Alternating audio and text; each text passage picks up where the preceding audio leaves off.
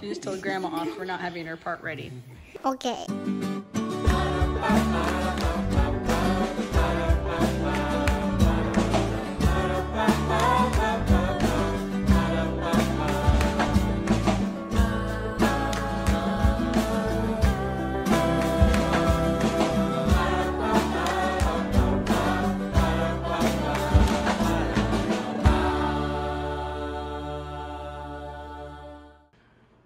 Good morning. Hello. Christmas Eve. It is officially Christmas Eve, What you doing? which means it's time to make my special buttermilk pancakes for breakfast. So that's what I'm doing. This is a secret recipe that's on our website, so it's not so secret. Don't tell anybody. Don't tell anybody. I thought we were using the pancake mix. I am, just because I want like a low carb. I decided, I made the executive decision that But my Daddy, buttermilk pancakes. Are you gonna make dream syrup? Yep. Yes, I mean, Is Dream Syrup on our website too? I believe it is, yeah. We make buttermilk pancakes, and then we make dream syrup, which is basically Caramel. caramel. It's buttermilk and butter and sugar. Vanilla. Come on, people. I'm going to have these because I like them and they're low carb, low sugar. But Mike makes some killer buttermilk pancakes. They're really good. I think anything with buttermilk is killer. So it's not that hard. Just put a bunch of buttermilk in it. It's going to be killer. And in the oven we have some sausage. Yes. Then we're going to load them up with syrup and applesauce, maybe sour cream if you want, jam. Yes, you're wearing Christmas colors, Jude. Did you do that on purpose? No. I'm sort of wearing Christmas colors. was red and green. It was Christmas, and then I want to make Christmas because I do.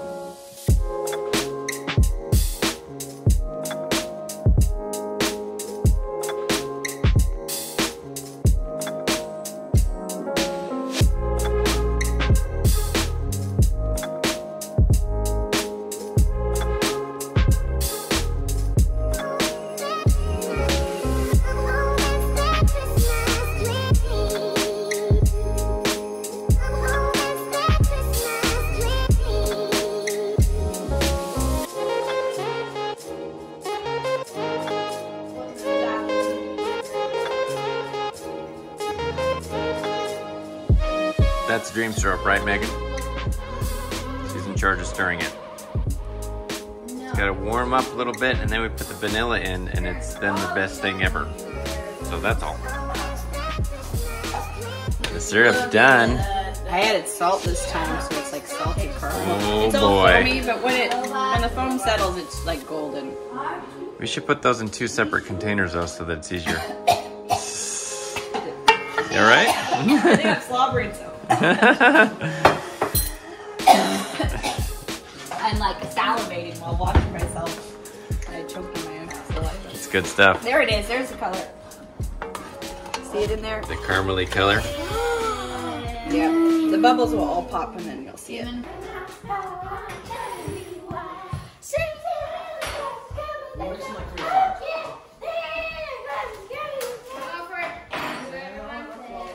Super good. Is it good? Yeah. All right. Not everyone's awake, so we don't have the whole crew here, but Can someone pass me napkins? we are eating pretty good. Okay, breakfast is done. And now Megan and Megan's getting her shoes on, but we've been working on a scavenger hunt we're doing for the kids tomorrow to basically do the announcement or the surprise as far as the big family present goes. If you didn't know, Have we said what this is? Do people know? some people might know who's been around. If you've been around, you know, but if not, what we're doing for the kids this year is we're doing a trip, an epic trip, instead of a big Christmas. But I'm not sure if those numbers actually play out like we thought they would. But either way, they're getting an epic trip this year, and the way that we're going to show it to them, or I guess give it to them, is through a scavenger hunt where they're going to go find clues, they'll each get a little gift that's kind of related to the bigger thing. And then at the end, they'll learn what the actual gift Unless they is. put it together before then. And it's possible they might figure it out before then because the gifts themselves have some clues related to where we're going. Would you call this poetry, Megan? Yes, I would definitely call it poetry. This is serious poetry we're writing right now. Fine poetry. But they're gonna, so that's working on, it's putting it down here on the computer. A little slow going. It's kind of slow going because we really have to think about where stuff's hidden and also the thing that they're actually finding and how to bring it all together. So you'll need to watch tomorrow to see the actual, you know, scavenger hunt and the reveal of their big present. Right now we're trying to just figure out the fine line. If you're gonna do a scavenger hunt, you want the clues to be hard enough that they don't just immediately like, oh, here, that they're all like, no, what about this? What about this? And then they all run, and you want them to be wrong maybe a few of the times at least until they find it. But you also don't know how smart your kids are, and then you kind of find out how smart you aren't, I think, when you write the clues, and either they can't figure them out at all or they figured it out right away. But it's also really, really, really fun that they finally get to find out tomorrow. And in case you're wondering, there are 2 kids who know. One, because he kind of figured it out. Peter put it together because I didn't realize that he would be gathering those details. Should have been, next time I'll be more careful. And then some jerk on the internet put it together from my Pinterest boards and actually went to Esther's Instagram and commented on one of her posts and said, your parents are giving you a surprise trip for Christmas and they're taking you here. So may he glory in his misery that he wants to ruin someone's Christmas surprise. But anyways, they're the only 2 who know. Nobody else knows, and I'm super, super, super, super, super, super excited. And also, those 2 don't know as much. Peter purposely didn't look into the place, and I think Esther, too, just kind of put it out of her mind as soon as she found out. Okay, I've got the clues here. I printed them out, and I'm going to... I also highlighted some words that might give them, like, pack and case. So they know, like, oh, suitcase. Just to give them a little push. I don't even know if they'll notice that, but for the younger kids especially. Every kid is getting a gift as part of it that is something they probably kind of asked for or that was a good gift for them, and we've woven into the clues. So like Eve's is a travel Barbie, right? So then the clue will lead them to where this is hidden, and then the next clue will be in there with it. So that should be fun. This is the first one wrapped, what I just showed you. And then I got these labels and I put the one on it with their name, just in case they came upon another clue when they're looking. So they might then know where that clue is, but it doesn't go out of order. And then I put the name so they know who gets to unwrap it. I chose this like kind of, I don't know, something that would look like clue type of, It's not like Christmassy, but I thought it might be fun. So 1 down. 7 more to go. 7 to go.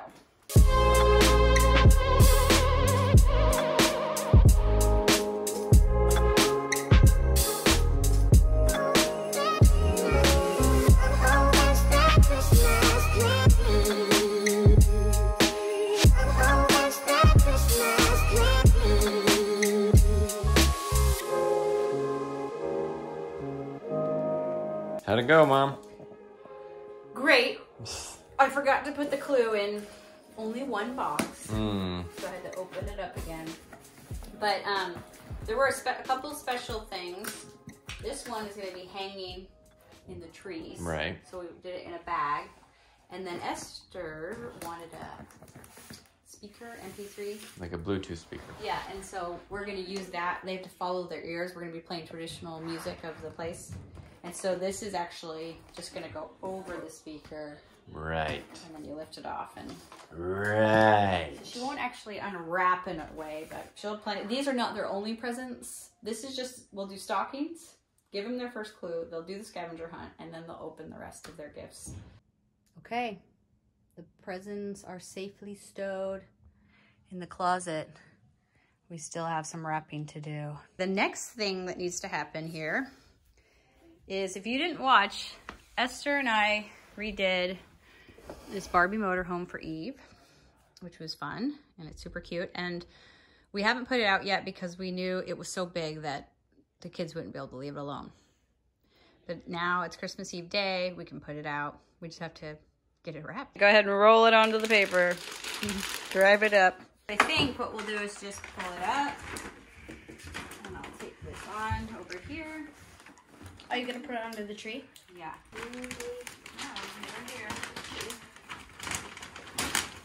I got a video. You ready to take it out? Yep. So I just like pick it up. And Yeah, like a big baby.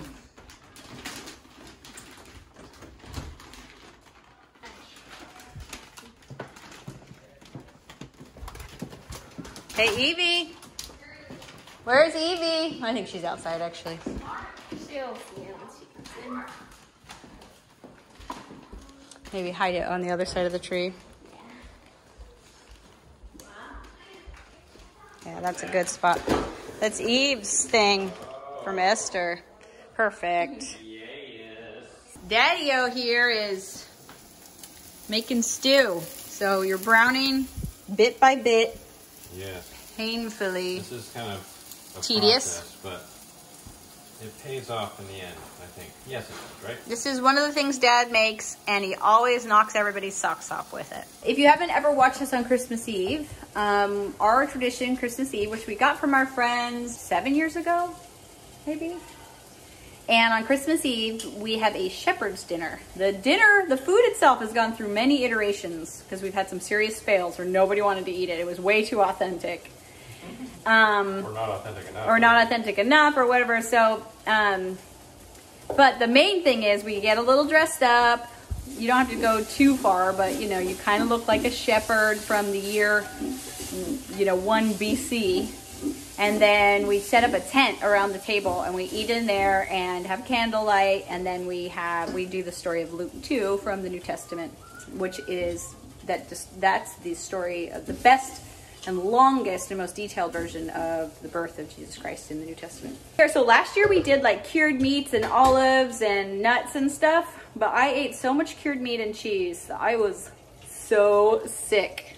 And then we thought, you know what, stew or tagine or whatever you want to call it, a pretty basic historic food, and we're going with that.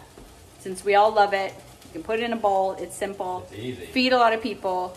So Dad's making his. Well, easy to eat Yeah. and serve. And it seems like they would have eaten something like that. Seems like it would have. It's good enough for us.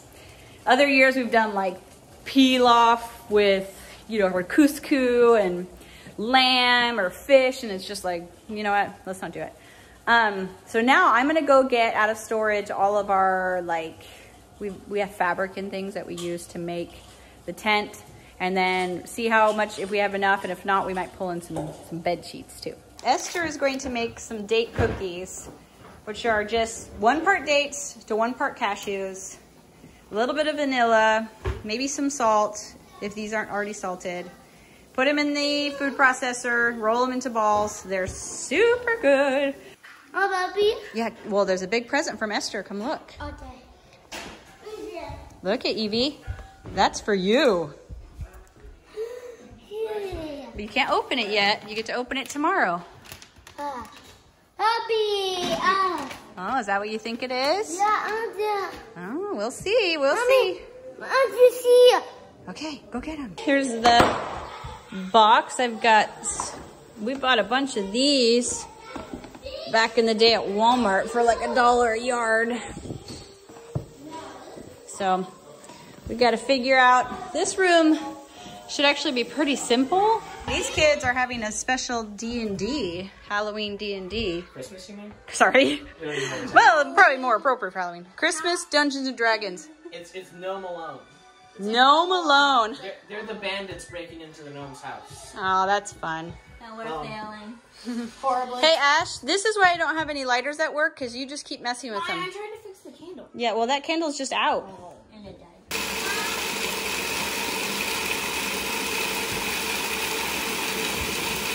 I just mixed it up for like 45 seconds to a minute. And then I just take a chunk and then because the dates are sticky, I just squeeze it into a ball. Yeah. Oops. And then I have to get it firm. And then I just roll it into a ball. And then I just put them in here. And then chill them? Yep. Perfect. The very first time I made these, I got vanilla and vinegar mixed up. And I didn't put it in. Good thing I asked how much vanilla vinegar I should put in. I think I like, because it was back when I first came home. And I don't know how long we've made this, but anyways, you suggested I make it by myself because we loved it. And I was making it with a friend. And then I came to your room and I was like, Mom, how much vinegar should I put in? And Dad just looked at me like what? And he's like, do you even vanilla? And I'm like, oh yeah. And it just like worked out, I think. That's funny. Dad is working still on the stew. The meat is cooking. It's cooking. So there'll be probably a couple hours before that's done. So we're just kind of setting out cheese and crackers and fruit trays, which will be super yummy. And that's it. I don't know if I showed you, my parents are here.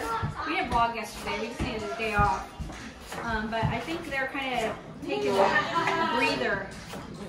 Weston and Allison are here, and so the kids are just all kind of running around. Andrew, what are you working I'm on? going to be building the tents. Nice. What's your plan for that? I don't have one yet. Ah, nice. We'll see what's going to happen. So, We're just, I don't know, should we talk? Do you want to talk? We're doing a long one in the middle and 2 short ones on the side. So, because we didn't have enough long ones to do. Good. Just Hello. Hello. And then we've got the opening sealed up. let's see the tent. Da, da, da, da, da, da, so we have our da. entranceway right here. Nice. How you enter. Cute. Love it. Thank you. Looks awesome. Good job, guys.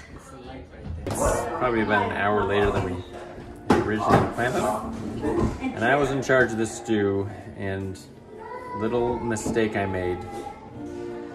This recipe does not scale when you try to multiply it times 6 as well.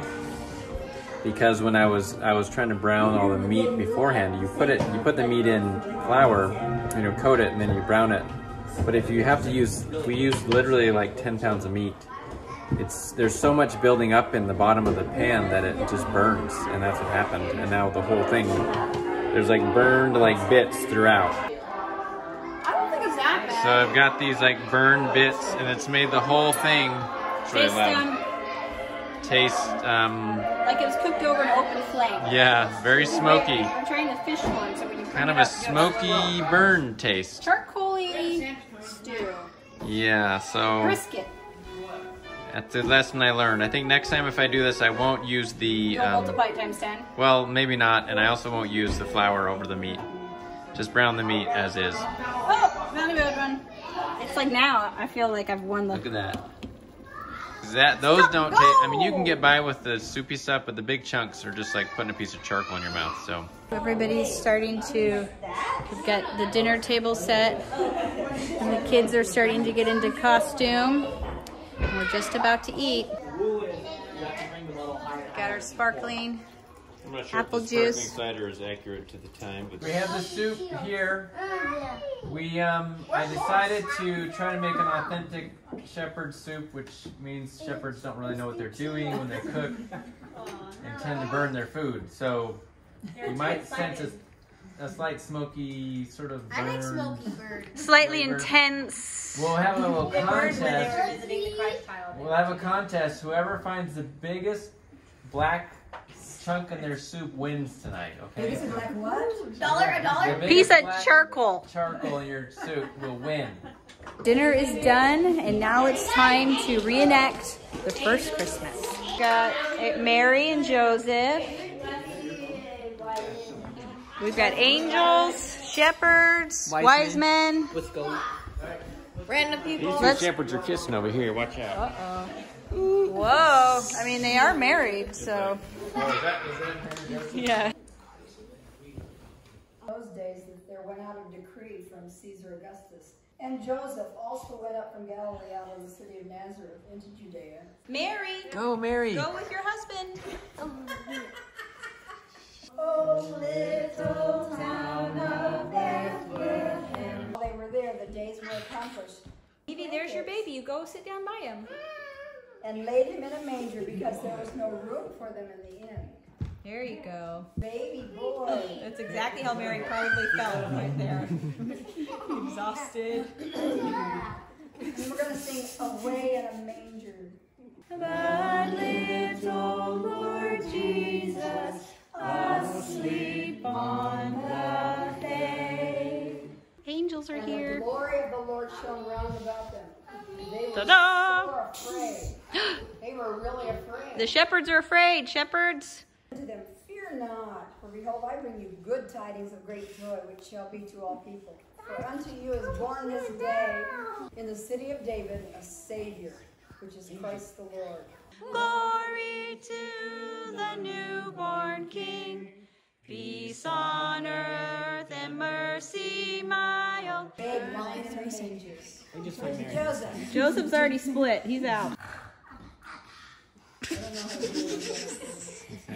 She just told Grandma off we're not having her part ready. All is bright, round yon virgin mother and child. Holy infant, so tender and mild. There he is.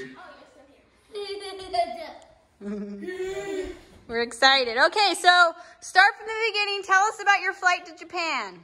Okay, so we flew from Salt Lake City to Portland. How much spending money do you get each month? Something like $350. US dollars? Yeah. For your food, your toiletries, that sort of thing? Yep. End of the night. Yeah, you have one bathroom. Wes and Allison headed home. So we're it's bedtime. I'll make it quick. But it's still wait till it's done. All right. Good night. Good night. All the kids are in bed, right? Well, they're upstairs at least. I've never had them so anxious to go to bed. Wish they wanted to go to bed that bad every night. Now we're here getting things ready for the final, sort of the final clue. Excuse me. Yeah, the final clue for. It's not really even the clue. It's just telling them what we're doing. Yeah. So this is going to be in the mailbox, and we're going to have 8 envelopes, and it'll be like numbered. Mm-hmm. And it'll it's like our itinerary. Yeah. And so like the first one, Atlanta International Airport. And so because we want to hold the suspense as long as possible, now I'm printing out some labels that we'll put on the back. So this will be in an envelope. One person will open it. They'll read on the back details of like our flight, and then it'll go to the next one, the next one, next one. So we have all these photos of places, and then we're using labels to kind of explain the place a little bit, so they so get excited about it, right? yeah. And then we just have to wrap a boatload of presents. I know. I'm so tired. Last year we were good. We wrapped them before Christmas Eve, but this year it just didn't happen. We've been so busy. So just like this. So they can just read the details right there on the back. Nice. Okay. These are all in their envelopes, which will be the final clue will lead them to this. Yes. Okay. And now... Now it's just time to wrap some regular presents. Tell Megan, we don't even have to write poems for these presents or anything. Just wrap them. It's pretty easy. Okay. Sitting on the floor too long wrapping presents. Yep. One of the things we do with the stockings is everybody gets a book. And we wrap them. Just, to have more to wrap. Okay. Are you handing that to me? No.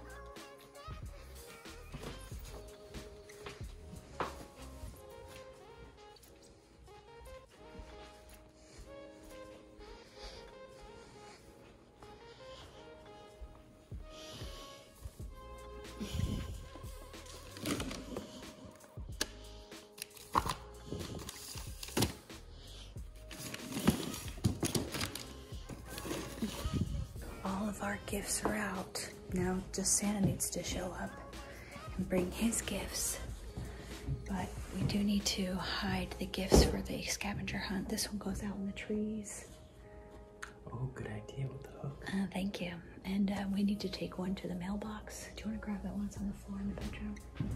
And one outside to the crawl space. So the rest will be inside. Mike's going to the mailbox. And I need to find a tree out here with a branch. They're all so trimmed. It's also kind of spooky. I don't really want to walk out there. I'm kind of spooked out. It's kind of too spooky to walk out there. I'm afraid my camera's gonna capture something, you know, and I'm gonna be like, I'll see it later on.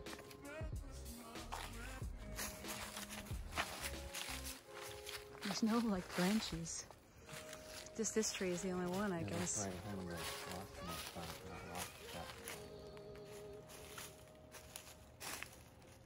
And that one's up there. All right.